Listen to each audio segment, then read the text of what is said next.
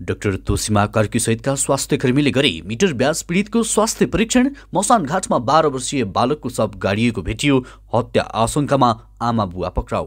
एमालेका मन्त्रीलाई घरमै बोलाएर ओलीले भने प्रचण्डसँग सजग रहनुहोस्, फसाइदेलान्। बालकोटको ग्रिन सिग्नलपछि इलाम पुगे सुहाङ। एमाले माग्यो आकांक्षीको निवेदन। पशुपतिनाथ मन्दिरमा पुगेर राष्ट्रपतिले गरे पूजा। थप 2674 जनालाई शहीद घोषणा। लुक्ला उडेको हेलिकप्टरमा चरा ठोकियो। पम्पा भुसालको टिप्पणी नयाँ गठबन्धन शुद्ध छैन, केही विवादित मान्छे पनि छन्। भारतमा विवाहको अघिल्लो रात छोराको दर्दनाक हत्या। गहना र पैसा लिएर भागेका थिए बुवा। अब भारतीयले नेपालको फोन पे मार्फत क्यूआर भुक्तानी गर्न पाउने। बेजिट भिसामा युएई जान लागेका 3 महिला विमानस्थलबाटै फर्काइए। एजेन्ट पक्राउ। ओलीको ब्रिफिङ। शक्ति केन्द्रहरू सक्रिय छन् तर गठबन्धन 4 वर्ष जान्छ। रमेश खरेल राजसभामा निष्क्रिय। टेलिभिजनमा कार्यक्रम चलाउँदै भारतीय अभिनेता गोविन्दाले रौतहटमा मनाए नारी दिवस। कोशीका सहकारीमा जीबी राईको कनेक्सन। पल्साह र गोविन्दाको भेटमा के कुराकानी भयो। नाइजेरियामा बन्दुकधारीद्वारा 280 स्कुले विद्यार्थी अपहरण लगायतका आज दिनभरका केही महत्त्वपूर्ण ब्रेकिङ न्युजको साथमा हामी उपस्थित भएका छौँ। दर्शकवृन्द नमस्कार अनि हार्दिक स्वागत छ। तपाईहरु यति बेला इन्फो खबरको न्युज अपडेट हेर्दै हुनुहुन्छ। आज पनि ब्रेकिङ न्युज अपडेट लगायतका काम लाग्ने हेर्नै पर्ने महत्त्वपूर्ण समाचारहरू लिएर हामी उपस्थित भएका छौँ। दर्शकवृन्द पलपलको न्युज अपडेटको लागि हाम्रो च्यानललाई तपाईले अहिलेसम्म पनि सब्स्क्राइब गर्नु भएको छैन भने कृपया सब्स्क्राइब गर्नुहोस् अनि नजिकै आउने बेल आइकनलाई क्लिक गर्नुहोला। दैनिक रूपमा हेर्नुहुन्छ भने रेगुलर भनेर लेख्नुहोला अनि कुन देशबाट हामीलाई यति बेला हेरिरहनु भएको छ त्यो कुरा पनि तलको कमेन्ट बक्समा कमेन्ट गर्नुहोला। आउनुहोस् दर्शकवृन्द आजका मुख्य समाचारहरू सुरु गरौँ। एमाले अध्यक्ष केपी शर्मा ओलीले नयाँ सत्ता समीकरण अनुसार आफ्नो पार्टीबाट मन्त्री बनेकाहरूलाई आफ्नो निवासमा बोलाएर अलग्गै निर्देशन दिएका छन्। करिब 1 घण्टा निवासमा राखेर ओलीले मन्त्रीहरूलाई भने फसाइदेलान्, होस् गर्नु। सरकारले जसरी भए पनि सफल पार्नुपर्ने हाम्रो दायित्व हो। सरकारले सफल पार्न सकिएन भने एमाले पनि असफल हुन्छ, देश पनि असफल हुन्छ। अध्यक्ष ओलीले वर्तमान राजनीति चुनौतीपूर्ण रहेको भन्दै सरकारको सफलताले मात्र चुनौती सामना गर्न सम्भव रहने बताएका छन्। ओलीले भने राजनीतिमा उताप चढाव भइरहन्छ। प्रचण्डजी तथा माओवादीसँग हिजो हाम्रो द्वन्द्वात्मक सम्बन्ध थियो, तर आज पार्टी बेग्लै भए पनि हामी एक भएका छौँ। प्रचण्डजी र सरकारको सफलता नै हाम्रो सफलता भएको हो। हाम्रो सफलता नै प्रचण्डजीहरूको सफलता हो। निर्देशन दिने क्रममा ओलीले प्रधानमन्त्री प्रचण्डसँग सजग रहेर काम गर्न पनि भनेका छन्। त्यस्तै काठमाडौँमा आन्दोलन गर्दै आएका मिटर ब्याज पीडितहरूको स्वास्थ्य परीक्षण गरिएको छ। राष्ट्रिय स्वतन्त्र पार्टीकी सांसदहरू डाक्टर तोसीमा कार्की, डाक्टर चन्द्र कार्की लगायतको स्वास्थ्यकर्मी टोलीले पीडितहरूको स्वास्थ्य परीक्षण गरेको हो। उनीहरू बस्दै आएको भिरपुटी मञ्चपा नै स्वास्थ्य शिविर सञ्चालन गरेर स्वास्थ्य सहायता प्रदान गरिएको हो। मिटर ब्याज तथा ठगी विरुद्ध किसान मजदुर सङ्घर्ष समिति मार्फत गत माघ 16 गतेदेखि मिटर ब्याज विरुद्ध न्याय मार्च सहित काठमाडौँ केन्द्रित आन्दोलन गर्दै आएका छन्। उनीहरूले विभिन्न 6 बुँदे माग अघि सार्दै आन्दोलन गर्दै आएका हुन्। लामो समयदेखि काठमाडौँमा बसेर आन्दोलन गरिरहँदा कतिपय पीडितहरूको स्वास्थ्यमा समस्या देखिन थालेको छ। उनीहरूको स्वास्थ्य अवस्थालाई मध्यनजर गर्दै स्वास्थ्यकर्मीहरूले परीक्षण गराएका हुन्। पीडितहरू र सरकारबीच वार्ता समेत भइरहेको छ, तर अहिलेसम्मको वार्ता निष्कर्षमा पुग्न सकेको छैन। त्यस्तै अर्को प्रसङ्ग, नेपाल प्रहरीका पूर्व डीआईजी रमेश खरेल गत उपनिर्वाचनमा 12-2 पराजित भएसँगै राजनीतिमा निष्क्रिय बनेका छन्। राष्ट्रिय स्वतन्त्र पार्टीबाट चुनाव लडेका उनी अहिले सो पार्टीको कुनै पनि भूमिकामा छैनन्। खरेल अहिले टेलिभिजन सञ्चारकर्मीको नयाँ भूमिकामा देखा पर्न थालेका छन्। 2 महिना अघिबाट उनले स्पेस 4 के टेलिभिजनमा जनता जनार्दन नामको कार्यक्रम चलाउन थालेका हुन्। उनको कार्यक्रम 8 एपिसोड प्रसारण भइसकेको छ। प्रत्येक सोमबार 9 बजे प्रसारण हुने कार्यक्रममा उनले भ्रष्टाचारका मुद्दाहरूलाई प्राथमिकतामा राख्दै आएका छन्। कार्यक्रममा उनी फिल्ड रिपोर्टिङ र अन्तर्वार्ता पनि गर्छन्। त्यसैगरी रिपोर्टिङ पनि समेट्छन्। उनको कार्यक्रमको शैली विगतमा रवि लामिछानेले चलाएको सिधा कुरासँग मिल्दोजुल्दो देखिन्छ। खरेलले यसअघि आफैले नेपाल सुशासन पार्टी स्थापना गरेर राजनीतिमा प्रवेश गरेका थिए। उनको नेतृत्वमा 2078 साल पुस 21 गते सुशासन पार्टी निर्वाचन आयोगमा दर्ता भएको थियो। पार्टीले अपेक्षित गति लिन सकिरहेको थिएन। त्यसै त बलिउड अभिनेता गोविन्दा अहिले नेपालमा छन्। रौतहटमा आयोजित मदानी महोत्सव 2080 मा सहभागी हुन उनी बिहिबार रौतहट आएका हुन्। महोत्सवमा उनको प्रस्तुति समेत रहेको थियो। यसैबीच अभिनेता गोविन्दासँग अभिनेता पल शाहले पनि भेट गरेका छन्। महोत्सवमा सहभागी हुन रौतहट पुगेका पलको गोविन्दासँग त्यही भेट भएको थियो। भेटमा दुवैले तस्बिर समेत खिचाएका छन्। भेटमा दुवैबीच फिल्म सम्बन्धी कुराकानी भएको बताइएको छ। त्यस्तै नेकपा माओवादी केन्द्रकी उपाध्यक्ष पम्पा भुसालले वर्तमान सत्तारूढ सत्तारूढ गठबन्धनमा विवादित मान्छे पनि भएकाले शुद्ध पार्टी नभएको टिप्पणी गरेकी छिन्।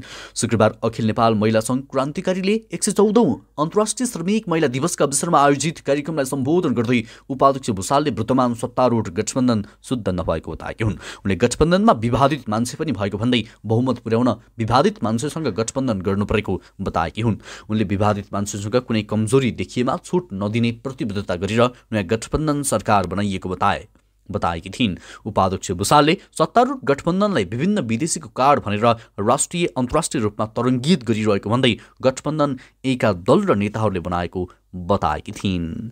त्यस्तै शुक्रबार बिहान काठमाडौँबाट लुक्ला उडेको एयर डाइनेस्टीको हेलिकप्टरमा चरा ठोकिएको छ। 7 नटिकल माइल उडेको ANA दर्ता नम्बरको उक्त हेलिकप्टरमा चरा ठोकिए पनि सकुशल काठमाडौँ फर्काएर अवतरण गरिएको थियो। चरा ठोकिएपछि हेलिकप्टर तत्काल त्रिभुवन विमानस्थलमा फर्किएको थियो। हेलिकप्टर चालक तथा यात्रु सुरक्षित रहेको विमानस्थल प्रवक्ता सुभाष झाले जानकारी दिएका थिए। उनका अनुसार बिहान 10:15 बजे हेलिकप्टरमा चरा ठोकिएको हो। यो हेलिकप्टर 5 सिट क्षमताको हो। काठमाडौँबाट पूर्वतर्फ उड्दै चरा ठोकिएको थियो। काठमाडौँ विमानस्थलमा चराका कारण उडान नियमित जसो प्रभावित बनिरहेको हुन्छ। आजै कतार एयरवेजको जहाज अवतरणका क्रममा अत्याधिक हावाको वेगका कारण ओभरसुट गर्नु परेको छ। कतारको 646 जहाज हिजो दिउँसो 4:30 बजे अवतरणका क्रममा ओभरसुट गर्नु परेको थियो। त्यस्तै कोशी प्रदेशको राजधानी विराटनगरमा भएको तुलसी बहुउद्देश्य सहकारीका सञ्चालक समिति अध्यक्ष केदारनाथ शर्मा र सुनसरी इटहरीको अम्बे बचत तथा ऋण सहकारी संस्थाका अध्यक्ष फरिन्द्र मगर पनि सहकारी घोटाला प्रकरणमा निकै चर्चामा रहेका जीबी राईबाट दीक्षित रहेको स्रोतले दावी गरेको छ। जीबी राई सहकारीका बचतकर्ताको रकम ठगी गर्ने सबैभन्दा ठूलो गिरोहका नायकका रूपमा यतिबेला चर्चामा छन्। प्रहरीले उनको खोजी गर्न इन्टरपोलमा सूचना जारी गरिसकेको छ। कोशी प्रदेशमा पनि उनको कनेक्सनबारे अध्ययन भइरहेको छ। कोशी प्रदेशमा सबैभन्दा धेरै बचतकर्ताको रकम ठगी गर्ने मध्येका हुन् केदारनाथ शर्मा। शर्मा अहिले प्रहरी हिरासतमा छन्, तर उनले ठगी गरेको रकम फिर्ता पाउने आशामा बसेका बचतकर्ता निरीह छन्। शर्माले 5,000 भन्दा बढी बचतकर्ताको 1.5 अर्ब भन्दा बढी रकम अपचलन गरेको बताइन्छ। उक्त रकम कहिले कसरी फिर्ता हुन्छ भन्नेमा बचतकर्ता अन्योलमा छन्। त्यस्तै प्रसामा छोराको हत्या गरेको आशंकामा आमा बुवालाई पक्राउ गरिएको छ। जिल्ला प्रहरी कार्यालयले प्रसाबाट खटिएको टोलीले सुर्सिया नदी छेउ स्थित मसान घाटमा गाडिएको अवस्थामा 12 वर्षीय बालकको शव निकालेको थियो। गोप्य सूचनाका आधारमा वीरगञ्ज महानगरपालिका 12 मुरली निवासी शम्भु महतो धानुकका छोरा दिलीप मण्डलको शव निकालिएको प्रहरीले जनाएको छ। घटनाको अनुसन्धानका लागि शम्भु र श्रीमती सबता देवीलाई नियन्त्रणमा लिइएको छ। जिल्ला प्रहरी कार्यालय प्रशाका प्रवक्ता प्रहरी नायब उपरीक्षक कुमार विक्रम थापाले जानकारी दिएका छन्। शव परीक्षणका लागि नारायणी अस्पतालमा पठाइएको छ। कसैलाई जानकारी नगराई अन्त्येष्टि स्थलमा छोरा गाडेको सूचना पाएपछि खटिएको प्रहरी टोलीले खाल्डोबाट शव निकालेको प्रहरी नायब उपरीक्षक थापाले बताएका छन्। त्यस्तै अब नेपाल आउने भारतीयहरूले क्युआर भुक्तानी गर्न पाउने भएका छन्। भारतको युपिआई प्रयोग गरिरहेका भारतीयहरूले नेपालको फोन पेको क्युआर मार्फत भुक्तानी गर्न पाउने भएका हुन्। भारतको पेमेन्ट कर्पोरेसन अफ इन्डिया अन्तर्गतको अन्तर्राष्ट्रिय भुक्तानी सेवा दिने कम्पनी NIPL र नेपालको फोन पे पेमेन्ट सर्भिस लिमिटेडले शुक्रबार युनिफाइड पेमेन्ट इन्टरफेस मार्फत नेपाल भारत क्रस बोर्डर कारोबार सुरु भएको जानकारी गराएका हुन्। भारतको मुम्बईमा गत सेप्टेम्बरमा नेपाल राष्ट्र बैंकका गभर्नर महाप्रसाद अधिकारीको उपस्थितिमा युपिआई मार्फत क्रस बोर्डर भुक्तानीमा सहकारी गर्न NIPL र फोन पे बीच सहमति भएको थियो। सोही सहमति अन्तर्गत भारतीय पर्यटक तथा आगन्तुकले नेपालमा क्युआर कोडमा आधारित पर्सन टु मर्चेन्ट भुक्तानी सञ्चालनमा ल्याइएको दुई कम्पनीले जनाएका छन्। त्यस्तै राष्ट्रपति रामचन्द्र पौडेलले शिवरात्रिको अवसरमा हिजो पशुपतिनाथ मन्दिर पुगेर दर्शन तथा पूजा अर्चना गरेका छन्। नेपालको राष्ट्राध्यक्षले शिवरात्रिका दिन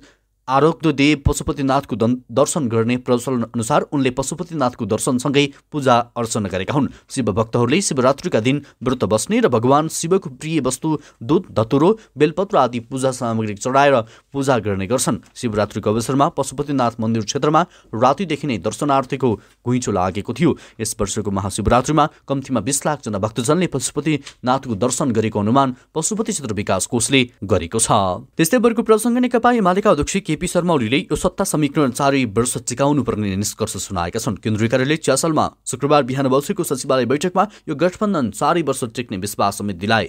जटिल परिस्थिति भएकाले पार्टीमा सल्लाह गर्न सकिएन, तर हामीले पाएको सफलता ठूलो हो, अध्यक्ष ओलीको ब्रिफिङ थियो। एक पदाधिकारीका अनुसार नेपाली कांग्रेसको नेतृत्वमा रहेको गठबन्धन तोड्न राम्रै मेहनत गर्नु परेको ओलीले बताएका थिए। नेकपा माओवादी केन्द्रलाई कांग्रेससँगै राख्न अनेकन शक्ति केन्द्र लागेको ब्रिफिङ ओलीको थियो। हामीसँग माओवादीको गठबन्धन नहोस् भनेर विभिन्न शक्ति केन्द्र लागेका थिए, अहिले सक्रिय छन् ओलीले भने। तर ती शक्ति केन्द्रहरू आफै परास्त गर्ने गरी नयाँ गठबन्धन बनेको ओलीले बताएका थिए। अब जोसुकै लागे पनि हामी 4 वर्ष यो गठबन्धनलाई टिकाउँछौँ, त्यसमा अरू दलहरू पनि प्रतिबद्ध छन् ओलीले भनेका छन्। सरकारले थप 2674 जनालाई शहीद घोषणा गरेको छ। सरकारले गरेको घोषणाको निर्णय अनुसार थप शहीदहरूको सूची राजपत्रमा प्रकाशित भएको छ। 24 पुसको मन्त्री परिषद बैठकले विभिन्न आन्दोलन सङ्घर्ष र क्रान्तिका क्रममा जीवन उत्सर्ग गरेका तर शहीद घोषणा हुन बाँकी रहेका 2674 जनालाई शहीद घोषणा गर्ने निर्णय गरिएको थियो। सोही दिनमा विभिन्न मितिमा शहीद घोषणा भई विवरण अपूर्ण भएका कारण राजपत्रमा प्रकाशित हुन बाँकी 259 जना शहीदहरूको विवरण नेपाल राजपत्रमा प्रकाशन गर्ने निर्णय पनि भएको थियो। विभिन्न मितिमा शहीद घोषणा भएका 1012 जना शहीदहरूको विवरण संशोधन गर्ने निर्णय पनि भएको थियो। सोही दिनमा विभिन्न मितिमा शहीद घोषणा भएका 152 जना शहीदहरूको विवरण संशोधन गर्ने निर्णय पनि भएको मन्त्री परिषदले निर्णय गरेको थियो। त्यस्तै भिजिट भिजामा युए जान लागेको अवस्थामा 3 जना महिला विमानस्थलबाट फर्काइएका छन्। त्रिभुवन अन्तर्राष्ट्रिय विमानस्थल सुरक्षा कार्यालयका प्रमुख एसएसपी कृष्णहरि शर्माका अनुसार सोधपुछपछि शङ्कास्पद देखिँदा एजेन्टलाई पनि बोलाइएको थियो। त्यसक्रममा शङ्कास्पद रूपमा युए पठाउन लागेको खुले पनि फर्काइएको उनले बताएका छन्। एजेन्ट रूपन्देहीको रुद्रपुरका भविलाल थापालाई पनि नियन्त्रणमा लिएको शर्माले जनाए। उनीहरूले बिहिबार राति 10:30 बजे हिमालय एयरलाइन्सबाट दुबई जान लागेका थिए। पक्राउ परेका थापालाई थप अनुसन्धानका लागि उपत्यका अपराध अनुसन्धान कार्यालय पठाइएको एसएसपी शर्माले बताए। प्रहरीका अनुसार भिजिट भिजामा नेपालीलाई विदेश पठाउने गिरोह नै सक्रिय छ। त्यस्तै इलाम 2 को उपनिर्वाचनमा उम्मेद्वार छात्र एमाले आकांक्षीबाट निवेदन माग गरेको छ। तर शीर्ष नेताको ग्रिन सिग्नल पाएर दिवंगत नेता सुवास नेवाङ पुत्र सुहाङ चुनावी भेटघाटमा लागिसकेका छन्। संविधान सभा अध्यक्ष नेवाङको निधनपछि खाली रहेको इलाम 2 मा 15 वैशाखमा उपनिर्वाचन हुँदैछ।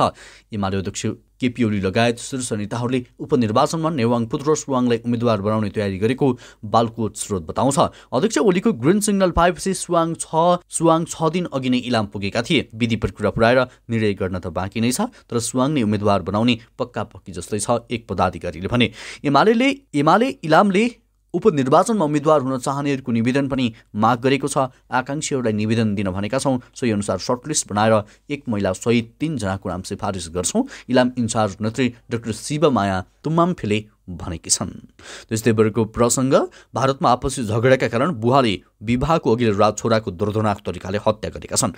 29 वर्षीय गौरव सिंगललाई गत बुधबार मध्यरातमा दक्षिण दिल्ली स्थित घरमै बुहाले चक्कुले 15 पटक प्रहार गरेर हत्या गरेका हुन्। गौरवको अनुहार र छातीमा 15 पटक छुरा प्रहार गरिएको दक्षिण भारतका वरिष्ठ प्रहरी अधिकृत अंकित चौहानले पुष्टि गरेका छन्। गौरवको बिहिबार विवाह हुँदै थियो। घटनामा संलग्न गौरवको बाबु रङ्गलाल जयपुरबाट बिहिबार नै पक्राउ परेका थिए। यो घटनामा रङ्गलालका 3 जना साथी पनि संलग्न रहेको खुलेको छ, जसलाई प्रहरीले खोजिरहेको छ। त्यस्तै अर्को प्रसङ्ग भारतीय चर्चित अभिनेता गोविन्दाले रौतहटमा नारी दिवस मनाएका छन्। रौतहटको मौलापुरमा हिजो सुरु भएको मधुनी महोत्सवमा सहभागी हुन आएका अभिनेता गोविन्दाले नेपालमै नारी दिवस मनाएका हुन्। अभिनेता गोविन्दा आम जनता पार्टी आजपाका अध्यक्ष प्रभु शाह, मौलापुरकी मेयर रिना शाहले अन्तर्राष्ट्रिय नारी दिवसको तुल बेलुन आकाशमा उडाए। नेपालमा नारी दिवस मनाउन पाएकोमा खुसी व्यक्त गर्दै अभिनेता गोविन्दाले नारीलाई अधिकार सम्पन्न बनाउनु पर्नेमा जोड दिए। उनले मेयर रिनाले गरेको विकासको प्रगति देखेर खुसी लागेको पनि सुनाए। आजपा अध्यक्ष शाहले राज्यको हरेक तह र निकायमा महिलाको 51% अधिकार सुनिश्चित होस् भन्ने उद्घोषका साथ आम महिला मोर्चाले मधुनी महोत्सवमा अन्तर्राष्ट्रिय नारी दिवसको तुल आकाशमा उडाएको बताए। त्यस्तै आजको अन्तिम प्रसङ्ग नाइजेरियाको उत्तरपश्चिमी सहर कुरिगा सहरमा दर्जनौं बन्दुकधारीहरूले 280 भन्दा बढी विद्यालयका बालबालिकालाई अपहरण गरेका छन्। स्थानीय समयअनुसार बिहान 8:30 बजे सबै बालबालिका मैदानमा हुँदा मोटरसाइकलमा सवार दर्जनौं बन्दुकधारी विद्यालयमा प्रवेश गरेको प्रत्यक्षदर्शीले बताएका थिए। अपहरणमा परेका बालबालिकाको उमेर 8 देखि 15 वर्ष रहेको उनीहरूको भनाइरहेको छ। उनका एक शिक्षक पनि अपहरणमा परेका छन्। कजुना राज्यका गभर्नर उबा सानीले यस घटनाको पुष्टि गरेका छन्। कुरिगा यस राज्यको एक भाग हो। अपहरणकारी गिरोहहरूले नाइजेरियामा विगत केही वर्षहरूमा विशेष गरी देशको उत्तर पश्चिमी भागमा सयौं मानिसहरूलाई अपहरण गरेका छन्। हवस् त दर्शकवृन्द, यो खबर सँगसँगै अहिलेलाई केही महत्त्वपूर्ण खबर अपडेट यति नै। पलपलको न्युज अपडेटका लागि हाम्रो च्यानललाई सब्स्क्राइब गर्न र भिडियोलाई लाइक गर्न नछुटाउनुहोला। हवस् त अहिलेलाई भने लगायत हाम्रो सम्पूर्ण टिमलाई बिदा दिनुहोस्। नमस्कार। तपाईँको बाँकी पल उत्कृष्ट बनोस्।